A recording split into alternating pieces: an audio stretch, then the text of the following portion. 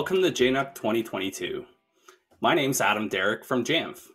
You're attending Adopting Mac Management and Security in Healthcare, a spotlight on UMC Utrecht. Whether you're attending virtually or watching this after the fact, we want to thank you for viewing. Hello, my name is Henk Codfried, father and a husband, and I work for the UMC Utrecht Hospital in the Netherlands. Managing Macs became my passion for almost 10 years. Hello all, here I am, Thijs from Vught, and working with Henk for almost my whole career. I love to work with and for people and making a better workspace for every employee. Like I mentioned, my name is Adam Derrick. I've been with Jamf for 3 years, previously coming to you from working directly in healthcare, supporting anything with the Apple name for the last 14 years.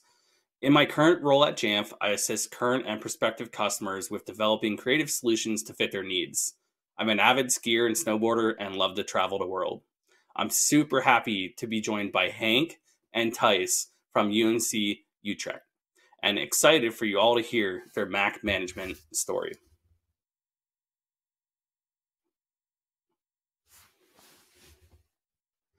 The University Medical Center Utrecht is one of the largest academic health centers in the Netherlands.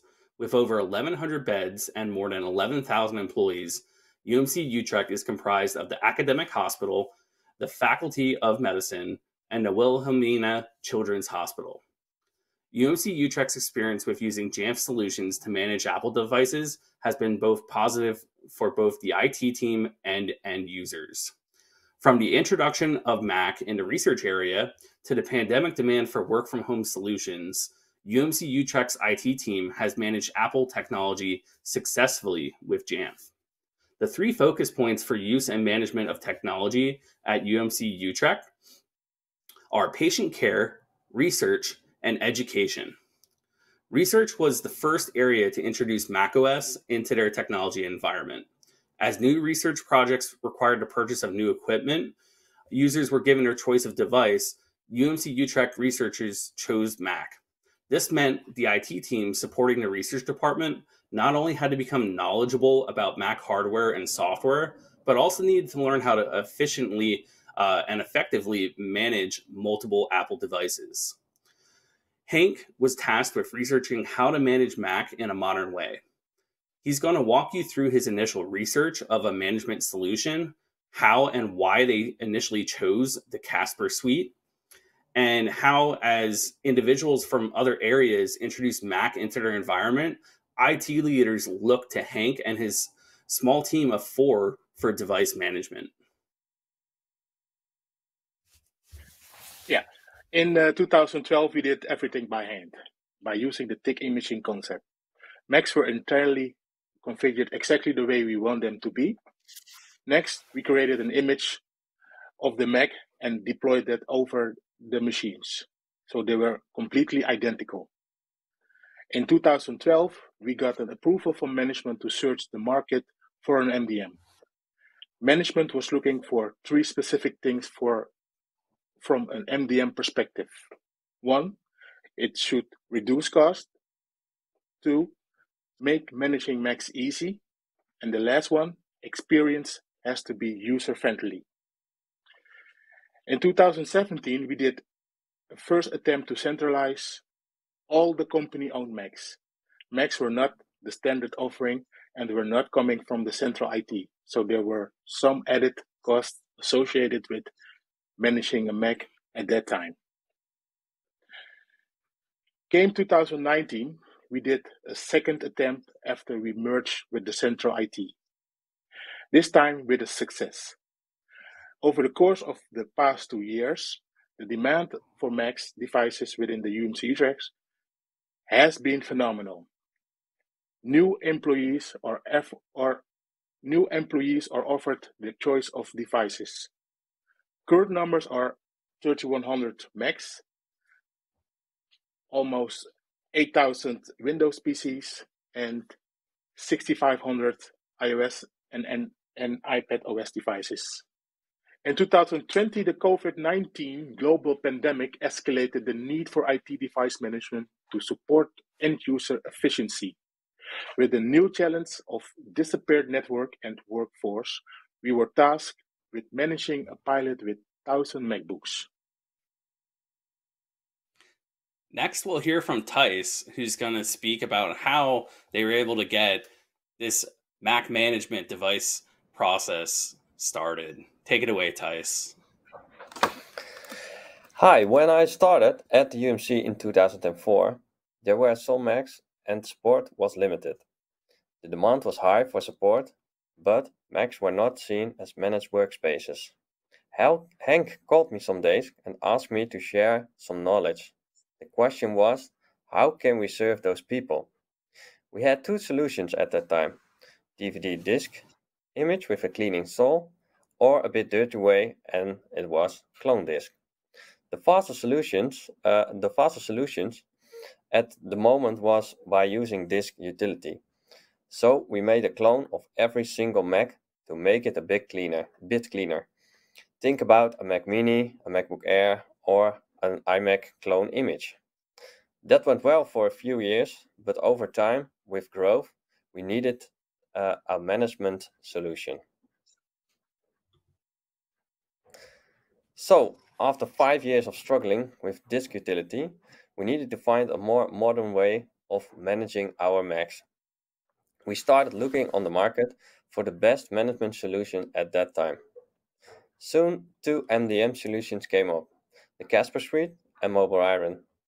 After lots of digging, research, and talking to other Jamf customers, we did make a purchase in 2013 for 100 licenses of the Casper Suite. The version was version 8.7. To show how far Jamf have gone, Jamf Pro is now on 10.39. That's the current version of this recording. Thanks, Thijs. The one rule that Henk implemented immediately is that you only get complete full access to the Jamf Pro instance if you've got all the qualifications, as in passing every one of the Jamf Pro certification courses, including the previous Casper certifications like CCA. So from Jamf 100 to 400. In order to get access to Jamf Pro, you have to know what you're doing. So passing the exam means that you're eligible to control the policies and configurations that are being deployed down to your computers. You don't want someone that didn't do much training to mess up your whole environment. And then you have to go, hey, what did they do?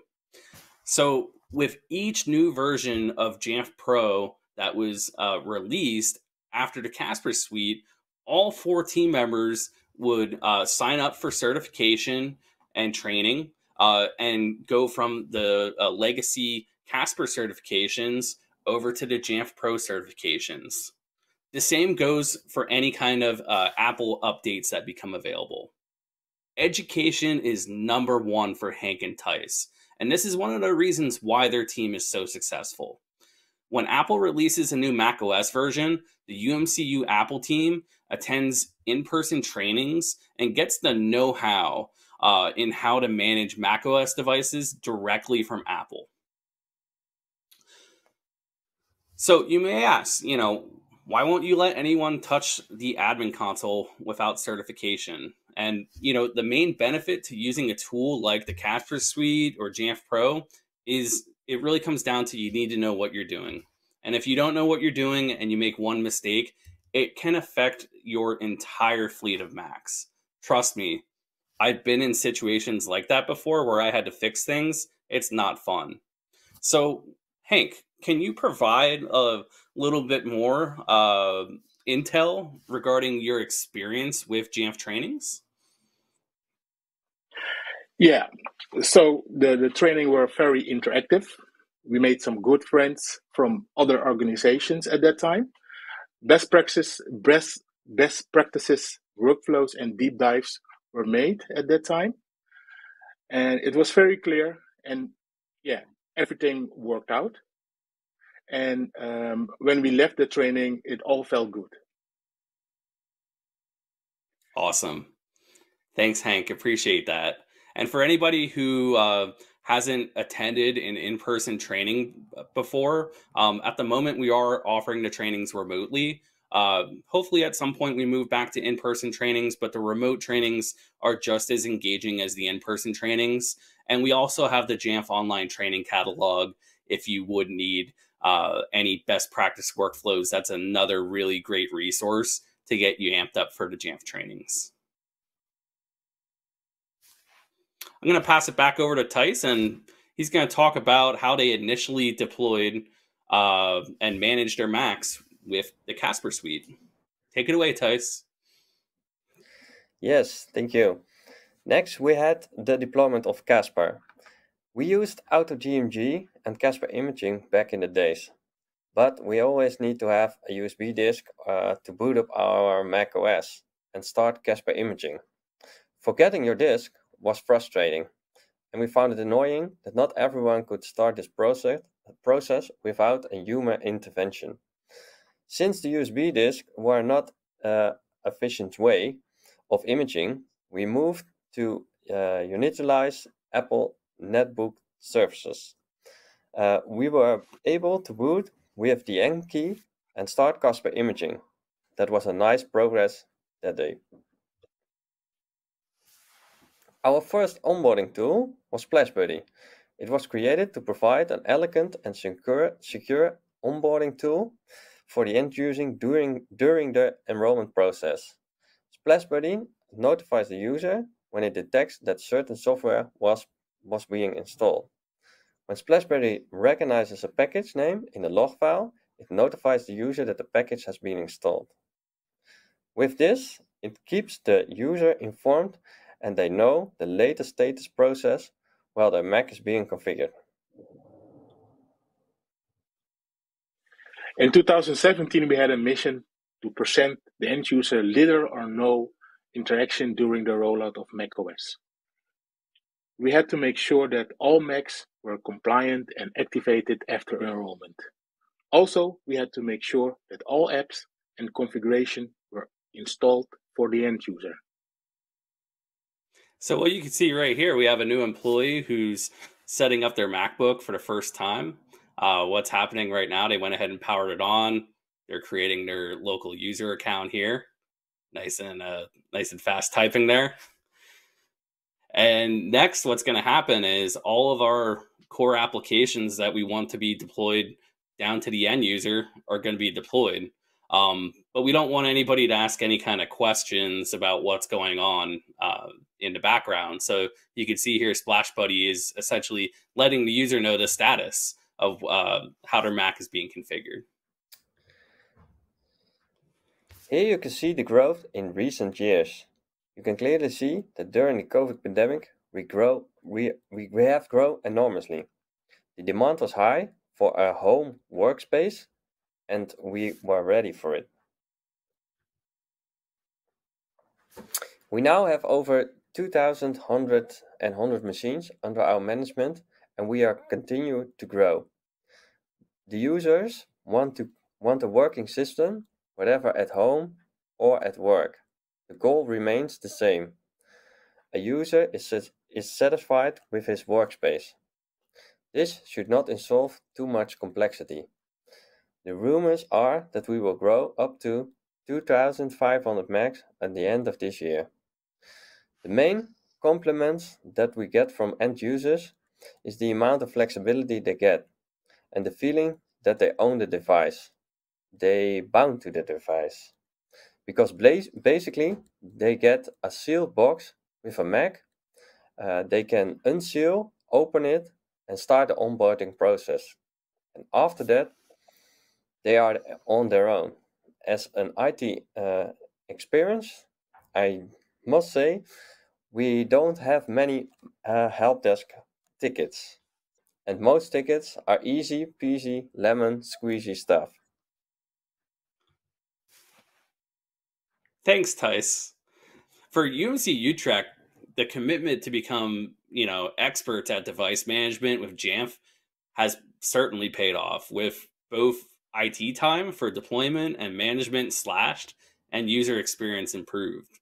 While speaking with Thijs, he mentioned that for a deployment, it's just 20 minutes if you have a good internet connection, which is crazy because, back in my previous life, I used to walk around with a big hard drive like this, imaging computers, and it was quite amount of time. And as Thijs mentioned, if you forget that external disk or USB drive, you're in trouble. So, Thijs, can you talk to us a little bit more about your thoughts on working with Jamf and how the hard work paid off for you?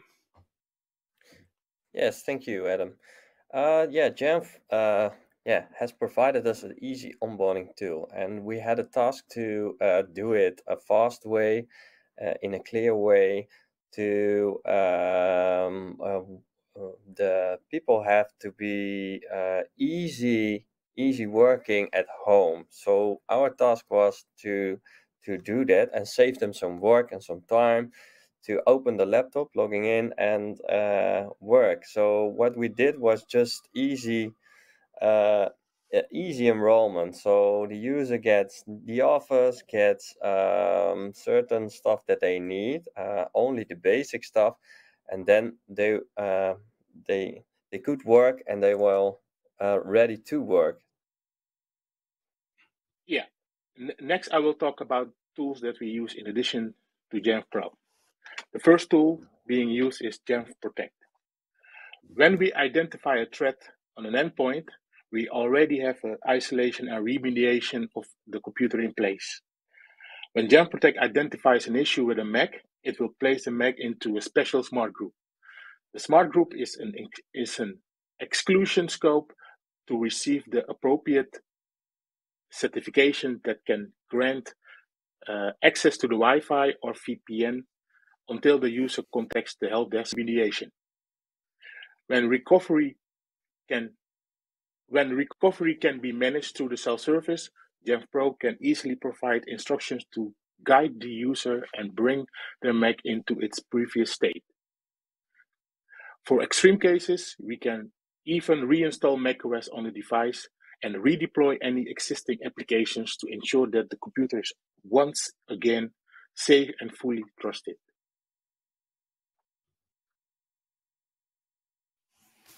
As I previously mentioned, COVID came along, and we had to figure out how to make it possible and make sure that only safe devices can access corporate applications and data. We also had to make sure end users are authenticated via SSL. With Jamf Private Access, we can connect users to apps they are authorized to access, and based on risk-aware access policies, we prevent access from users and devices that may be compromised. So as you can see in the video here, once we are enabling private access, we have a secure access to the company resources such file share. The most common top desk calls in the past few years came from account lockouts. Especially after vacations and holidays, it was a madhouse. So Jamf Connect helps in users' authentication and identity management to securely connect users to the UMC Utrecht resources. Passwords are now synced and shares can be mounted anytime, any place with Jamf Trust. Users can simply sign in to work and go to work.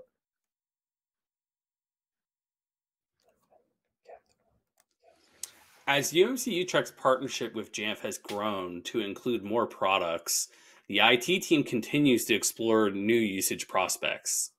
So, Henk, at the moment, you have over 3,000 Apple devices managed by Jamf Pro in your environment. What are your plans for the future when it comes to Jamf and Apple devices? Yeah, so basically we would like to also get the iOS devices in Jamf at this moment, but that's still a long run. But I think it will be something for us to accomplish in the next few months, maybe a year. But we would like to go into managing iOS and tvOS. That's our big plan. Awesome. And those iOS devices, are you going to be putting any iOS devices in the hands of your patients? Yeah, at this moment, we do have a clinical project running at this moment, and I think it will be a best fit to manage those with Jamf Pro also. Awesome. Thanks, Hank.